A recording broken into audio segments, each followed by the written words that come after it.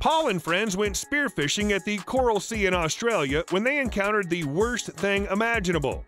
While on a breath hold, a tiger shark happened upon them, aggressively charging Paul and his dive buddy several times. They try to fend off with their spear guns, doing their best to keep it at bay, but it refuses to leave them alone.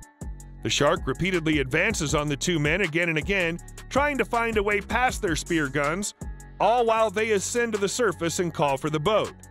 Getting out of the water poses significant risk, but the two manage to hurl themselves into the boat just in time, and the crew celebrates, ecstatic that they just escaped this wild encounter.